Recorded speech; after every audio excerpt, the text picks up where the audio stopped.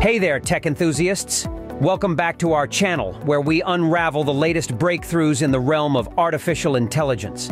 Today's spotlight is on Google's groundbreaking AI discovery, GNoME. Buckle up as we take you on a journey through the cutting-edge world of material exploration and how AI is reshaping our future. So what is GNoME all about? Developed by the masterminds at Google DeepMind, the same brains behind AlphaFold, this AI marvel is a game-changer in material science. Imagine a tool capable of unveiling hundreds of thousands, if not millions, of new materials at an unprecedented pace. Today we'll delve into the intricacies of GNoME and explore its profound impact on material science and beyond. GNoME, short for Graph Networks for Material Exploration, employs deep learning, a form of artificial intelligence to unravel the structure and characteristics of new materials solely from their chemical makeup.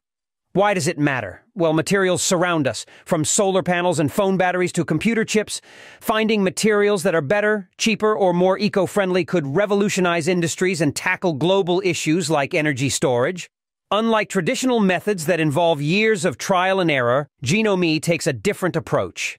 It leverages existing information on materials, utilizing deep learning to predict new ones. It rapidly assesses a material's stability, energy requirements, and structure.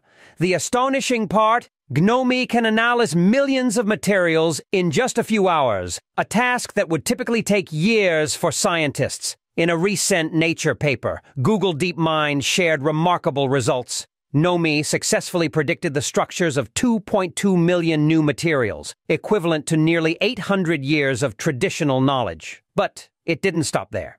Over 700 of these materials were synthesized and tested in the lab, validating GNoME's predictions with an impressive success rate of over 90%. Let's look at some materials GNoME uncovered, promising candidates for solar cells, batteries, and computer chips.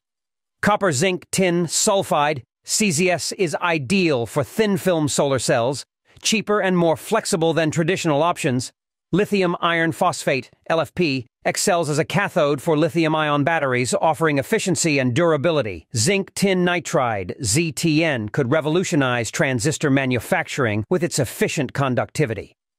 That concludes our deep dive into the remarkable world of GNoME.